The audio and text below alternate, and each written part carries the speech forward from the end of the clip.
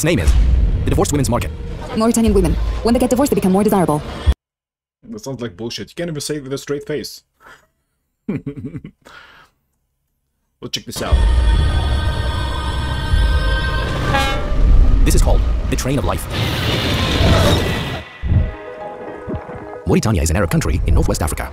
Its capital is Nouakchott, and its most important port is the port of Nouadhibou. Port of Nouadhibou? Let's go. That's a lot of boats. Damn, man. How do you make sure that it's your boat? How could you defend? Would you just take any boat? That's too many boats. I gotta say, that's way too many boats. Its population is 4.5 million. It gained independence from France in 1960. Its area is 1 million square kilometers, and 90% of it is desert, which is part of the Sahara Desert, the largest desert in the world. Its coastline extends 750 kilometers on the Atlantic Ocean. This is what they have on their currency.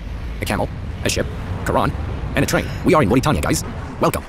This is called Dracon, the national dress. You should. These younger countries are kind of wild. Many of them have like a guns on them.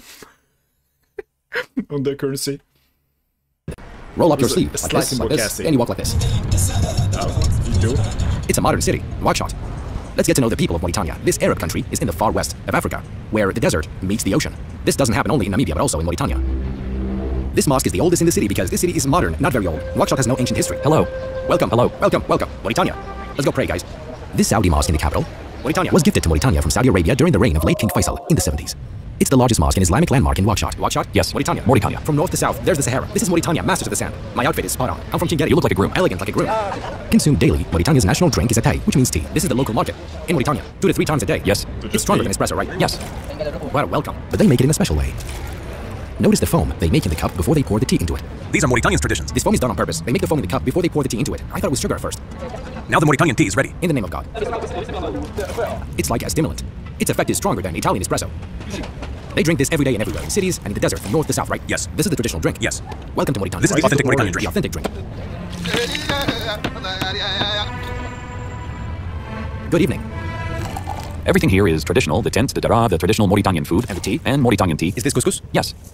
You feel as if Algeria, Morocco, and Mauritania are almost one country because of their great similarity here in the Sahara Desert. Most Mauritanians went to traditional schools. They studied poetry and prose and learned to read, and thus Mauritanians began to speak classical Arabic. That's why they call it the country of a million poets. There's a Kuwait. It's interesting how much this country have a boner for tradition. I mean, in the West, tradition is basically just something to smash at this point. Kuwaiti newspaper that did. I would say I partly agree with it. But, I mean, good ideas are not really debated based on where they appeared before, so they really exist separately. Just because something is old doesn't necessarily mean it's bad. Did a piece on Mauritania in the 60s, I think, and they found that people write poetry everywhere here. So they called Mauritania the country of a million poets. We are here hosted by the great poet. What's your name? Ahmed Yusuf. God bless you. It's a country that's been neglected for a long time due to lack of resources and poor management. It's a country of deserts, poets, and culture, where they study Islam and the Quran, and all its inhabitants are Muslims. It has the longest trans-Saharan train in the world. It is a country of gold, iron, copper, and fishing. Come have a look. Imagine the sunset view here every day. Why don't people know much about Mauritania?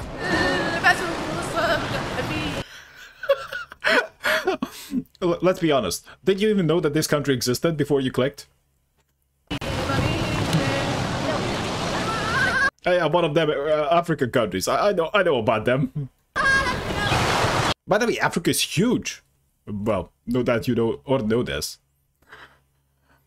But just the entire thing is desert. I don't know. So somehow we will need to utilize that. Not just go to poor countries and rob them of their resources, but something. Yeah, if it could make it happen, that would be awesome. And natural gas was discovered here only 4 years ago. Next year, they will start exporting. And Mauritania, God willing, will flourish, this Arab country. This market in Mauritania is called... Does Mauritania own their gas, or it's being exploited? Called the Divorced Women's Market. Mauritanian women. This is the Divorced Women's Market. We're here in the Divorced Women's Market. The percentage of divorced... Divorced Women's Market? Okay.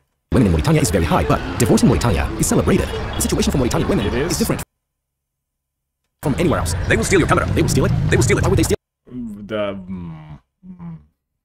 They might steal it? No, we're in a safe and secure country, God willing. God willing. God willing. There are men more willing to marry divorced women than single women. Divorced women in Mauritania have a higher chance of marriage than others, but why? I will tell you the story. That's a good question. This entire market is theirs. Every Mauritanian woman who gets divorced comes here and sell all the furniture in her house. Some women became traders here. An important note, Mauritanian women That doesn't sound good. become more desirable after they get divorced.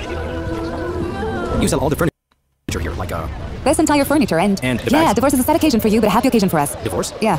When I What? Oh, look at that. That's my mom there. It's a little sad for me, but I mean, she's selling back furniture, so what can you do? This is a happy time. When a woman is divorced here, a celebration is held for her. A celebration for divorced women? By who?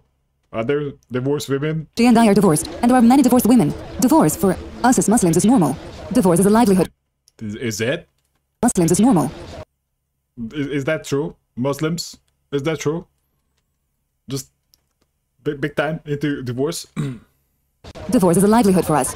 And It is? marriage is also a livelihood. So you don't feel sad when you divorce? We don't feel sad. It's just a livelihood that reached an end. This is the way we view it. If a woman I don't think a guy would like this philosophy. Like I get married for the money and also divorce for the money. woman gets divorced, she starts trading, buying and selling, and improves her situation. Divorce is not a problem So for you're her. not embarrassed by it? Not at all. It's just a livelihood that reached an end. There is nothing wrong with divorce.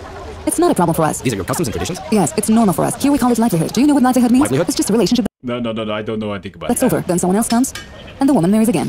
When a woman gets divorced, she receives many marriage offers, and then she marries someone. He may spend a long time, or he can leave in a short time. This is the Mauritanian women, because when a woman gets divorced, she becomes more desirable. What's the reason? Oh, yeah, that's a good question. The reason is because she gets more beautiful. What? Desirable. What's the reason? The reason is Yeah. Come on.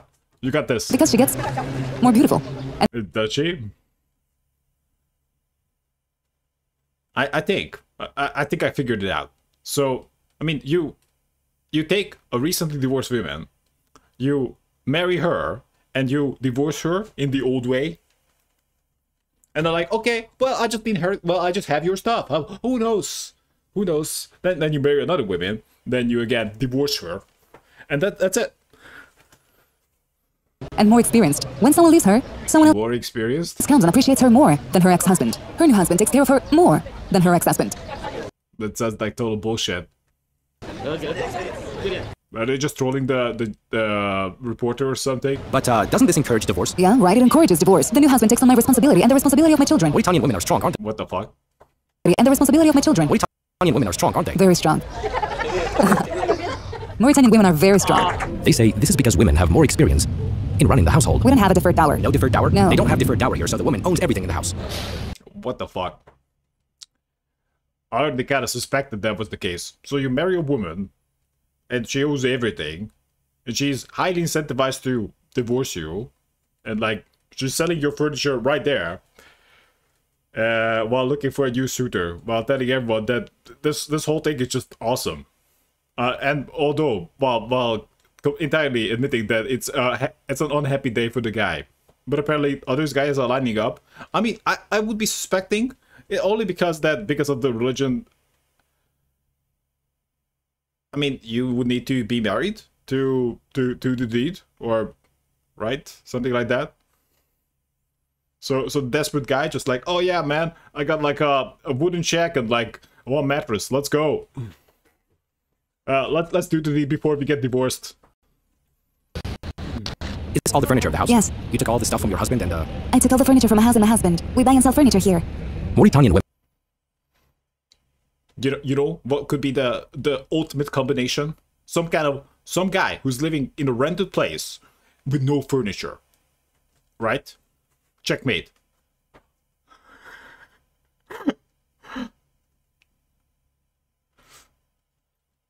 Women have a large and prominent role in Mauritanian society. They are literally the mistress of the house. It is even strongly evident within decision-making centers, in the parliament and the ministries. Regarding the issue of human respect, follow the son of the Prophet Muhammad and look at the way he treated his wives. Follow that approach. I don't know. Is this how it goes? Is this how he treated his wives? Human respect, follow the son of the Prophet Muhammad and look at the way he treated his wives. Follow that approach. Okay, this is probably totally not bullshit. So I mean, everyone is super happy with this, no doubt.